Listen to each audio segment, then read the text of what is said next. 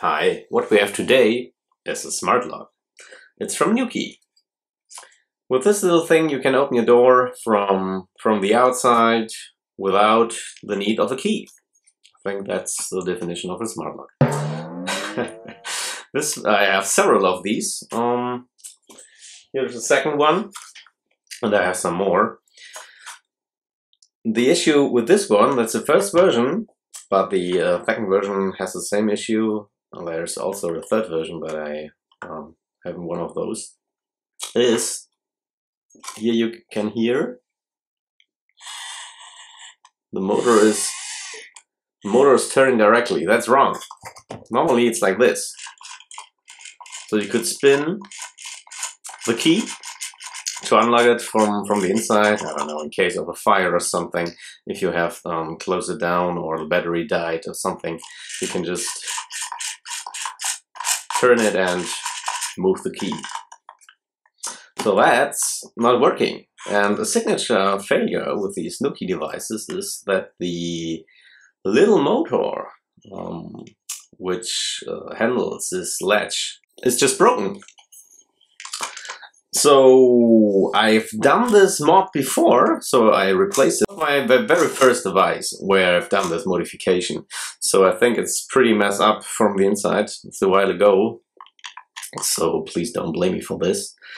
And yeah, that was a motor that I have laying around, so I have no idea how old this motor was.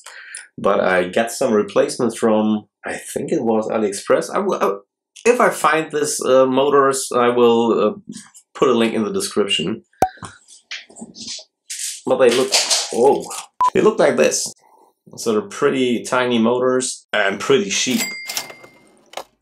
So let's, yeah, you can see the label is for Nuki, so I know those are especially for those smart locks. So let's open up and have a look inside if the motor died again. This, by the way, is not the motor. This motor is for the main turning. But this motor is just for latching the gear to release or lock this. Oh, or more to say, to engage the motor wheels, you know. So we have to remove this. But first, we need to disassemble this whole thing here. Otherwise, we can't get through here. So let's do that.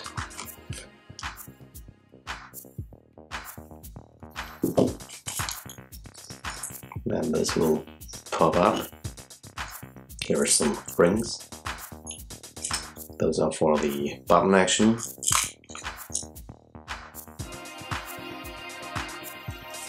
Then we need to release those screws.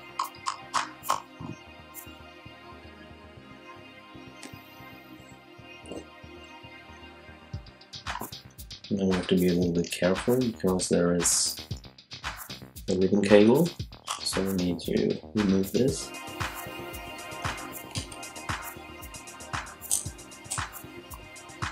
That's fine.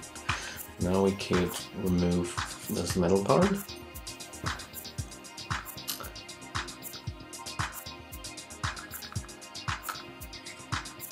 No, I'm not quite sure, but I think we have to remove the whole thing.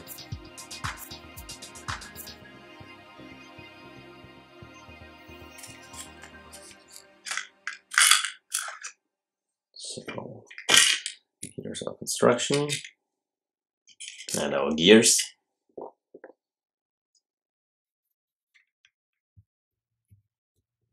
Let's put it to the side for a moment. And here you see the disengaging and engaging mechanism. So normally I think this is engaged, so the system can turn with the other motor this knob, and this little motor can pull this down, so it's spring loaded, and disengage it. And I think, or hope, because it's not working anymore, that this motor is again gone. Or at least not working properly.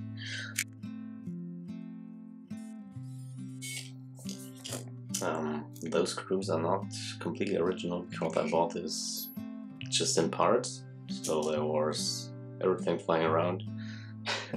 So I'm a bit familiar with this little device, but there were screws missing, so I have to improvise.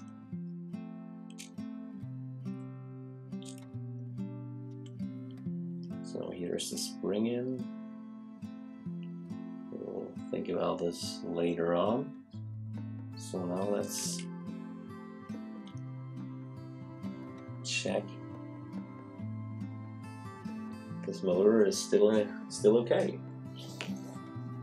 So normally the motor is shorted.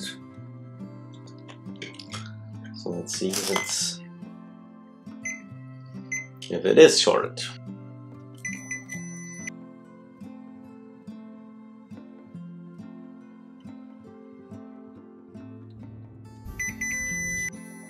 And as you can hear, it's 14 ohms. Let's check what a new motor has for a resistance.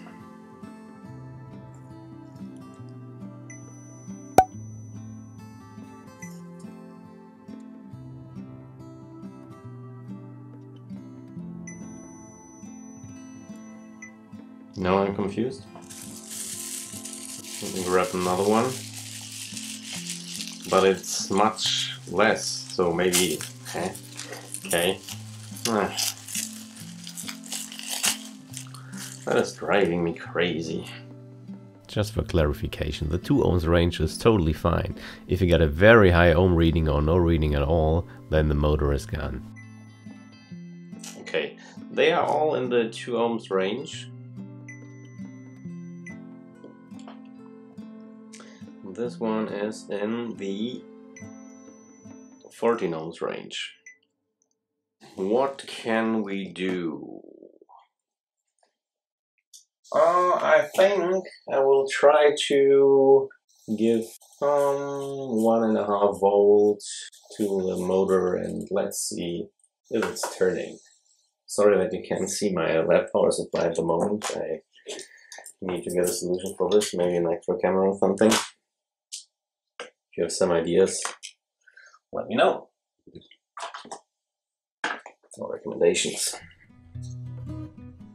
Now let's first check a new motor. Yeah, that's working. Okay, you can't see it. Let me put some tape around it.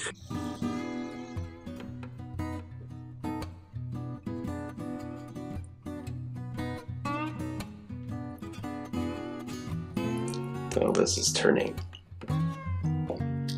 Now this baby here. There's a gear on, so you normally can see something. Let me try to... As you can see, there is nothing turning at all here. There's our gear. There are contacts. Oh no, it's working, sorry. But let's replace it anyway, because as you can see, this one over here is really old. I have no idea where I've got this from. But if you get this problem, I'm 100% sure that this motor is gone. I've done this 2 or 3 times. Maybe my reassembling wasn't correct because you have some room or some wiggling to put this in, and I think sometimes it's just jamming up. But let's do it anyway, because I'm not pretty convinced that this motor will last for too long. So let's try to remove it. Those cables here are also very brittle. Maybe I replace those also, but let's check if they're working fine. If not, we will place these either. Okay, fume extractor, solder wick,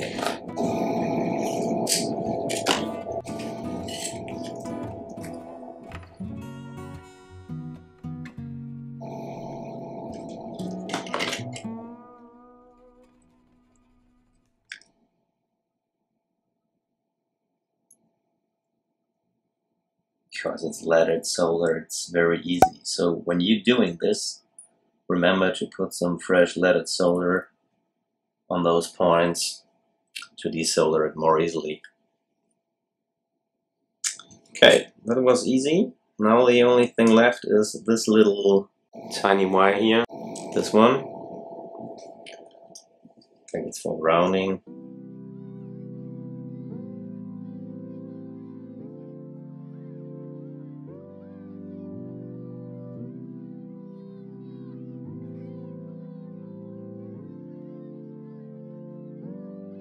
Oh, it's still very hot. Surprise, surprise.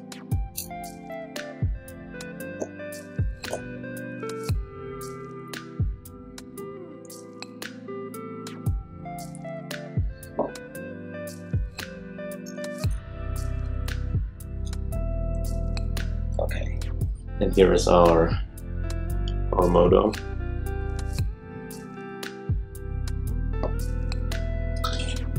Let me grab it with some pliers. Okay, we need this gear, so I put it to the side. Now let's grab one of our new motors and do the same steps in reverse.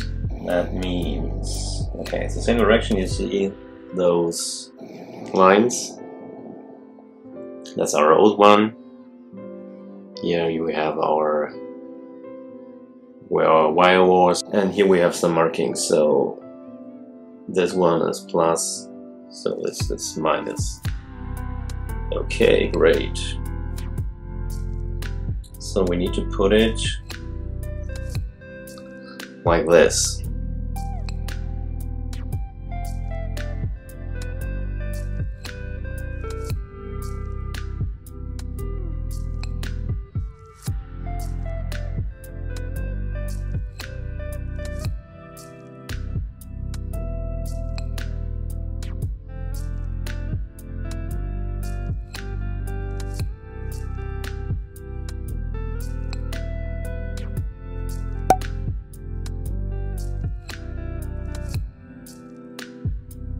That's fine, it's stuck down.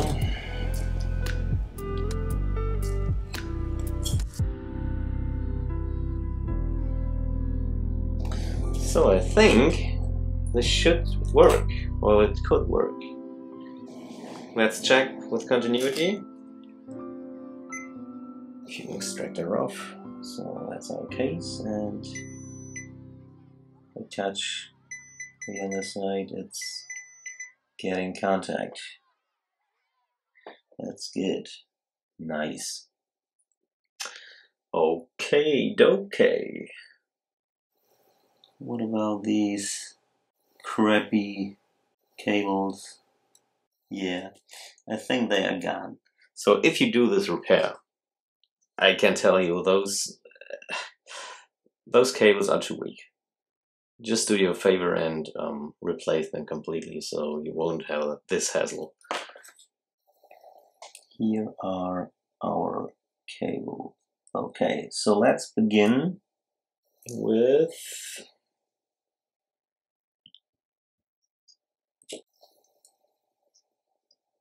I think that's not the perfect PCB holder in this case. How about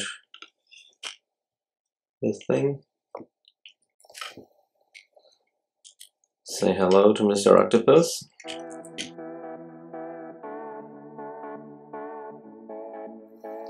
Where is my tweezer? There it is.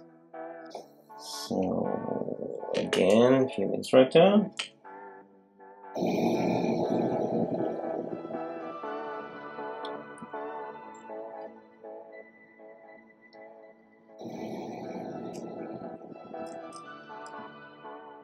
So unfortunately, I have no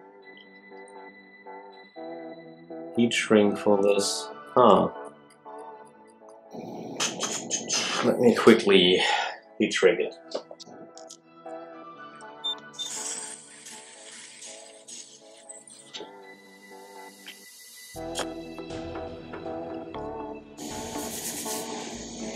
Yeah, it's not working that perfect, but I think for this little job it should be sufficient.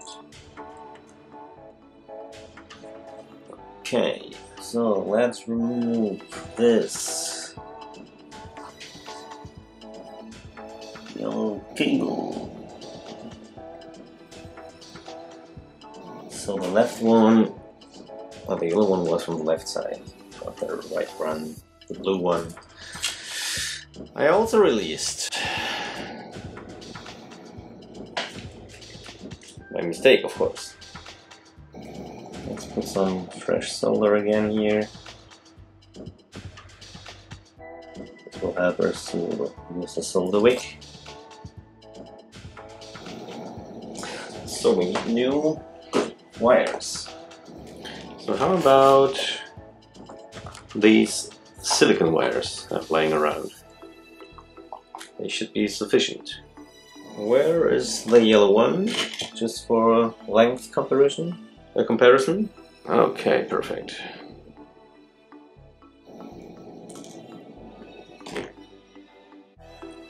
The good thing about silicon wire is you can just use your fingernails and pull it off.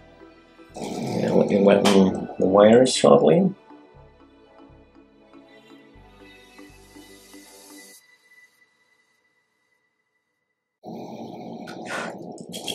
Nice.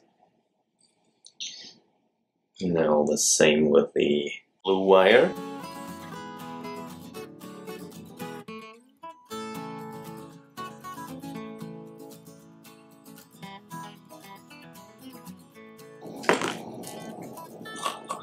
Give it a little IPA scrub. Man, that's like new. Some other would say it's better than factory. Now back to this friend over here.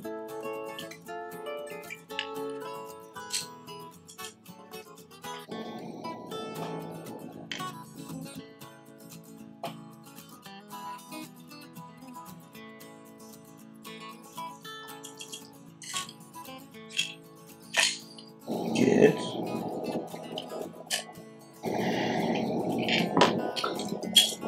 Remove the previous blue one. Gone with the wind. Good.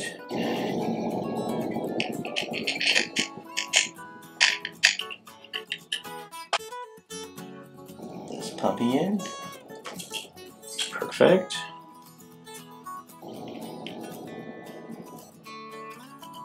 Counting the axis. And you can see it's good.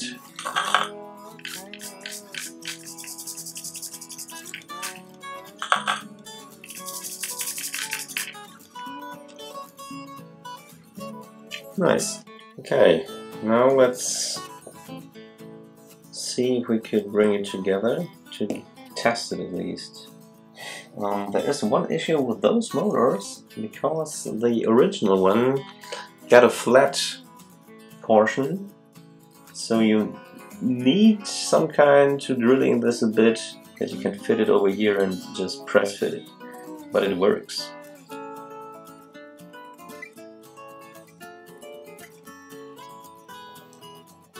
Reed switch or something? I think it's a reed switch. We'll go between this here, and the cable will go in this channel here. It should go in this channel. Hopefully it will.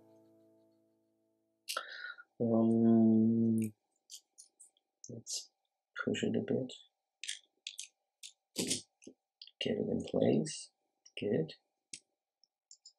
Cable looks fine so far. Nice. And now I'm just thinking for one test, if we put the battery pack in here, the motor should spin for a short amount of time at least. Let's try this.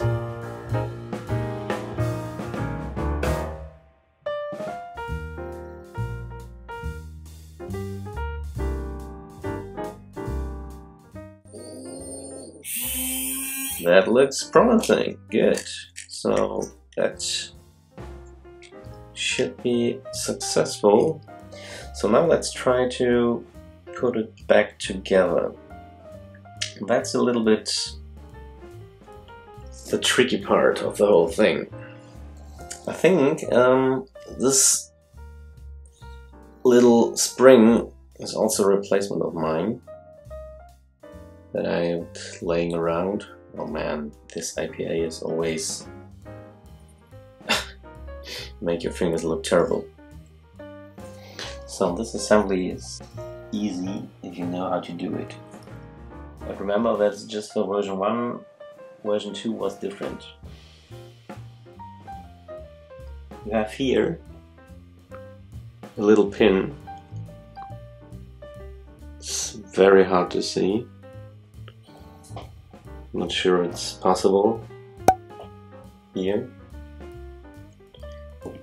where you will fit the spring. Remember, this spring is too long, I guess, and it's not the original, but yeah, it was just in parts. Then you can put this thing here.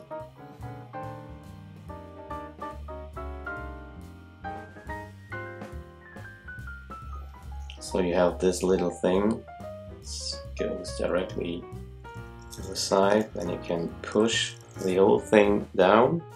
Now it's spring loaded. Now you hold it a bit down, put this here, let it go, put it in between, push it down, and now we have to use our motor. Maybe we should have done this first. No, you can, I can't. And just put this one. That's what I mean with the alignment. Not 100% sure if the direction is important, or not the direction, let's say the position of this. So I will try to align it that it's just centered in some way. Then put this in between.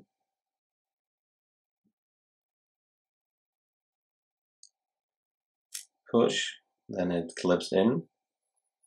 And now you just have to marry those components. So you will put, it's a little bit tricky.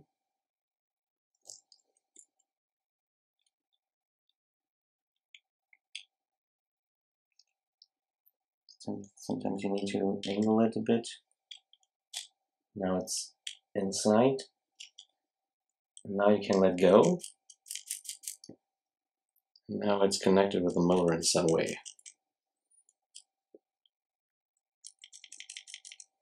Yeah, that should be fine.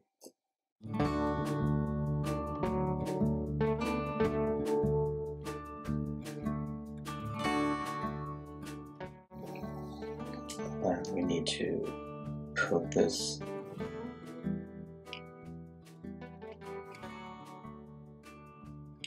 thing in here. Remember? And I'm always a bit struggling with the right direction. I think that's right. Those are all cables on one side, so that should be good. And if I remember correctly, those cables should go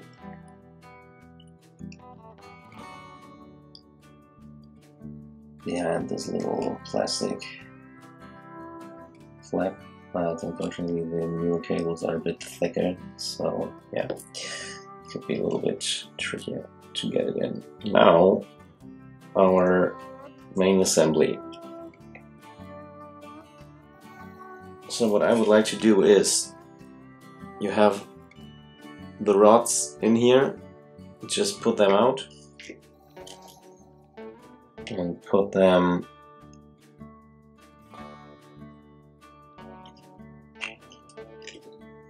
here. That's easier for the assembly.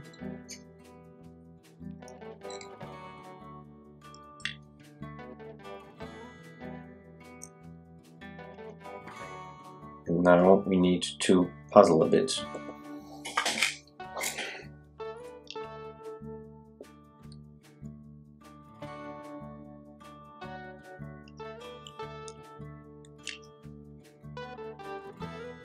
Goes like this.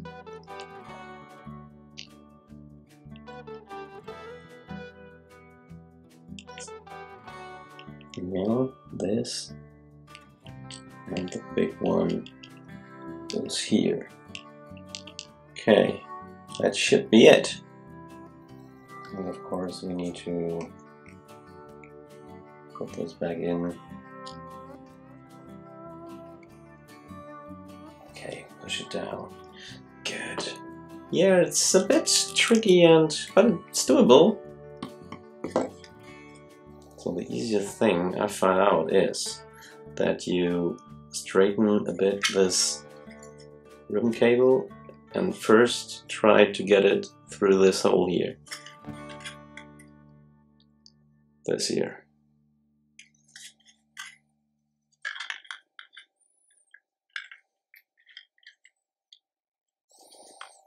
If you've done this,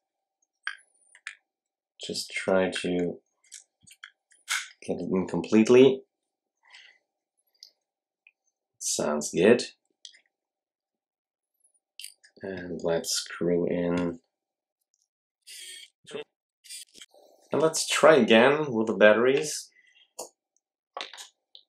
If the assembly is latching correctly, maybe we have to take it again apart. And you still remember where I was talking about the middle part of this little gear where we put the motor in? Maybe we have to wiggle around this a bit, that it works in the end. But let's check. So put it in and see what it's doing.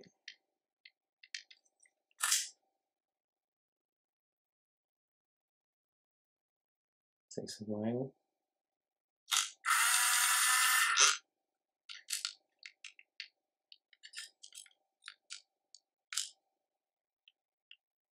Yeah, but I think it's not right. The upcoming part I will just fast forward. I was fault finding the issue with the trial and error approach, where the gear get pushed in the wrong direction, and in the end I found two issues. First, the cable of the motor were swapped, so I just changed them back to fix the wrong gear engage movement.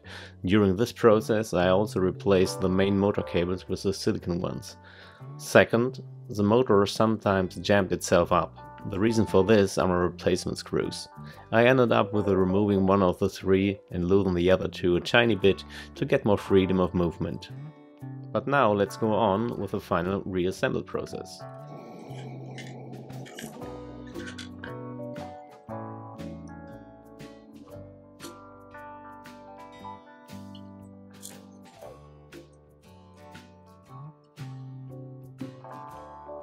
Looks good so far. Okay, and let's put in the screws.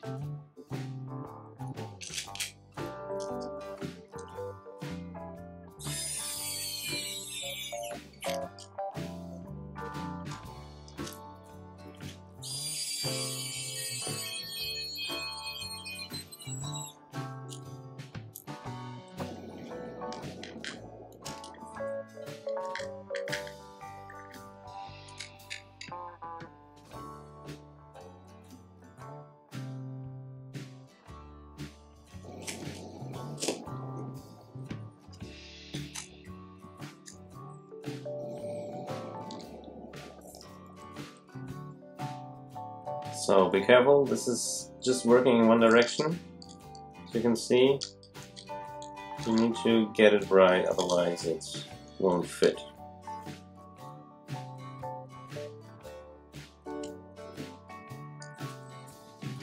And be careful not to put it in too hard, otherwise it will break the plastic.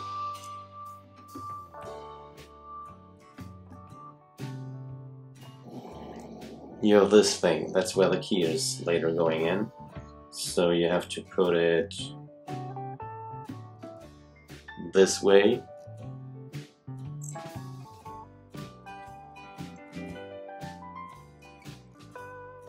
That the key will be supported later on.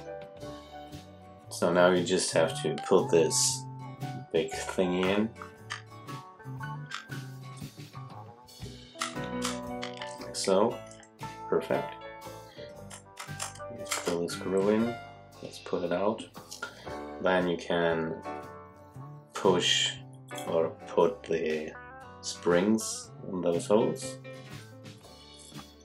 I think that's also a little different between the Nuki models, if I remember correctly. And then you have to align those pins with the screws. Put it back together, and you should be able to press the ring and feel the buttons underneath it. So the last step is to check what are our screws. These are our right screws, and screw it back.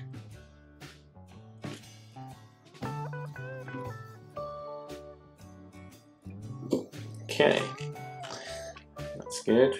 Put this thing back on.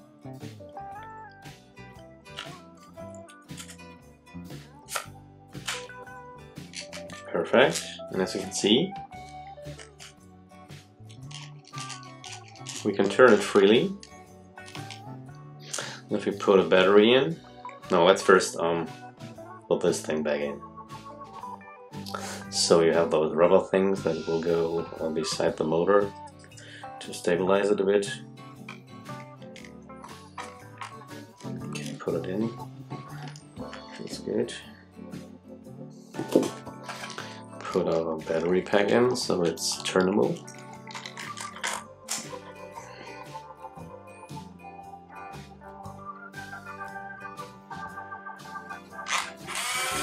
It's turning. I will abort it because it will go endless, but there is no screw, because there's no key or something what could stop it. And now it spins freely. Yes, so we'll give it a little clean, and then I see you at the door.